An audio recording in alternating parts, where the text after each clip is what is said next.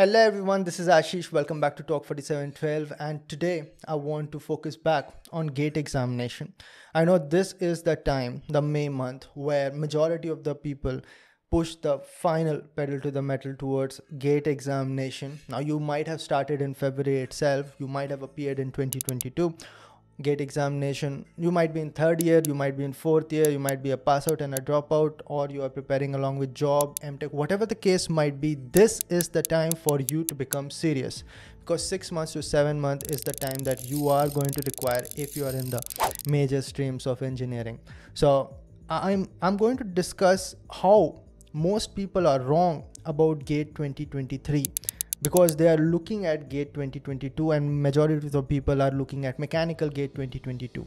Now this is the mistake that most people make. They look at a particular branch of GATE examination and think or try to predict how the next examination is going to be like, or most of the time they just look at GATE examination. Their visions are not wider than that. But I've seen this examination for over 8 years now. 2014 and 15, I saw it through the eyes of my seniors. 2016, 17 and 18, I appeared myself. 2019, 20, 21 and 22, I saw thousands and thousands of them through this YouTube channel.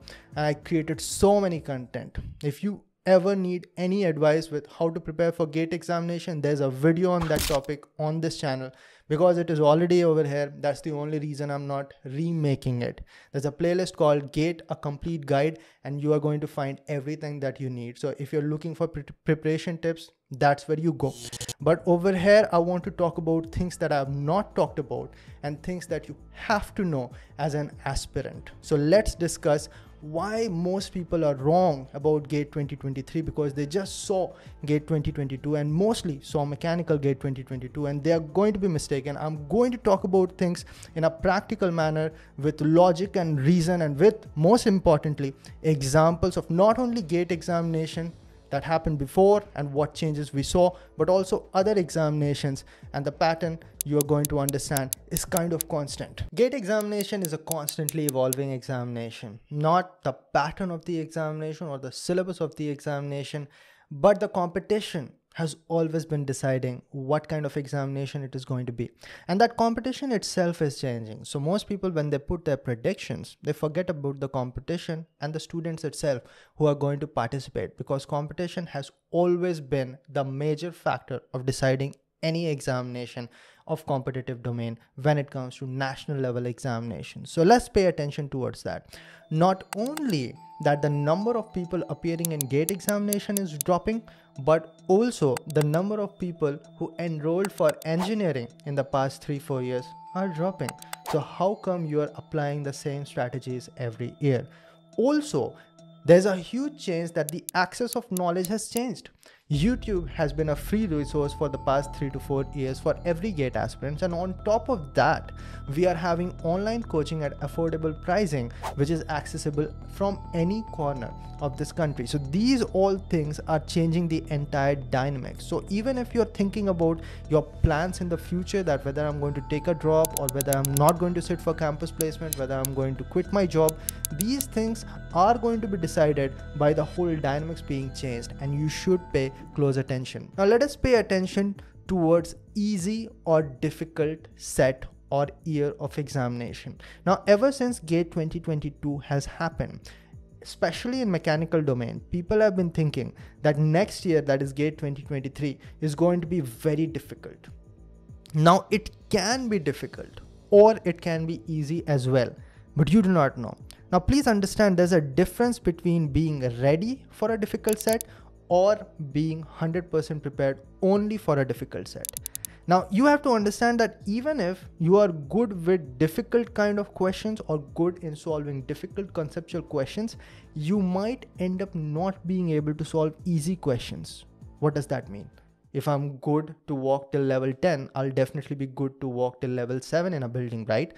Doesn't really work like that. These are different kind of questions. So people who are very good at conceptual questions generally make silly mistakes in easy questions. And that is the reason a lot of people were able to crack GATE examination with flying colors, but were not able to crack engineering services prelims. Or at the same time, people were able to crack engineering services but not GATE, or ISRO but not BARC, BARC but not ISRO, ISRO but not GATE. I can keep on going. But the way that it works is that there are different kind of questions, all of which you have to be good at solving. Now listen to me carefully when I say this. Yes, GATE 2022 was slightly difficult. Some would say that it's an understatement, but whatever. Any examination that has ever taken place, I'm not only talking about GATE, but any examination has always got three kinds of questions. It's the easy kind of questions, the quick ones that everyone will be able to solve. The moderate ones, that questions which have appeared before, it's just with new data and a little bit of here and there twists. And difficult questions that are never seen before. The only thing that changes, which makes some people say that this year question paper was more difficult or this year question paper was easy, is the percentage of these three. In certain years, the easy questions, the percentage increases from, let us say, 30% to 50 to 60%. And you are going to see more easy questions and you are going to say, yeah, this year paper was easy.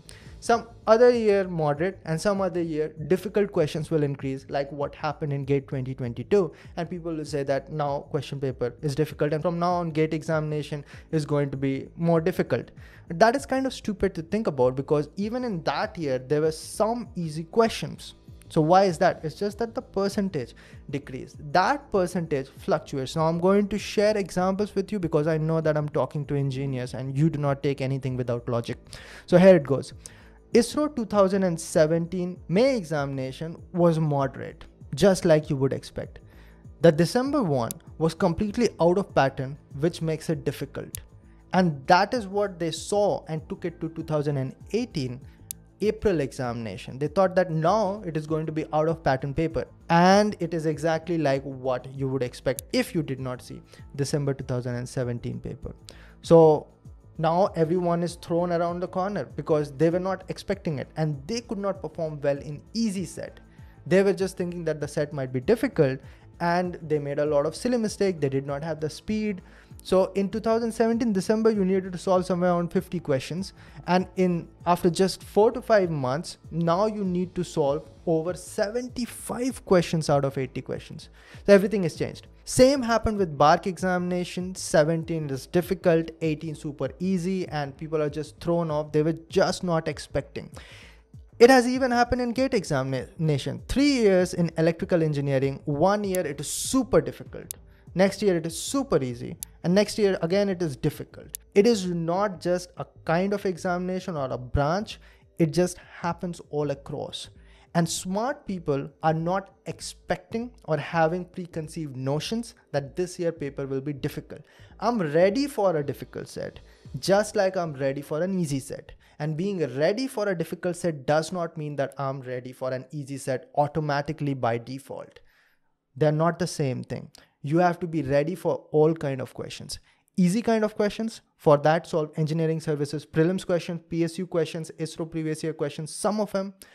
For difficult questions, obviously solve GATE questions. If you can get a hold of certain kind of BARC questions, BARC does not release its question paper, but if you can get a hold of some memory-based question, you can go through it.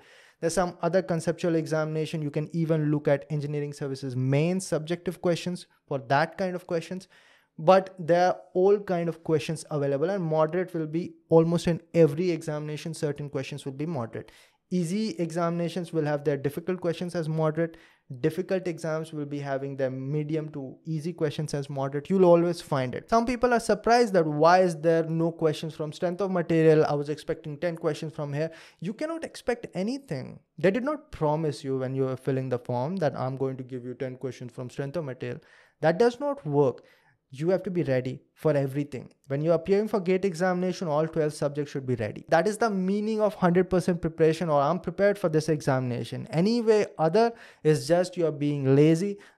Okay, if my luck hits, then it's going to work out. And it's like closing my eyes and throwing the stone, hoping it will hit the target. And that will happen for a very lucky person, but also the probability is very low. So you cannot rely on luck and later on tell that my luck did not work or someone else got lucky.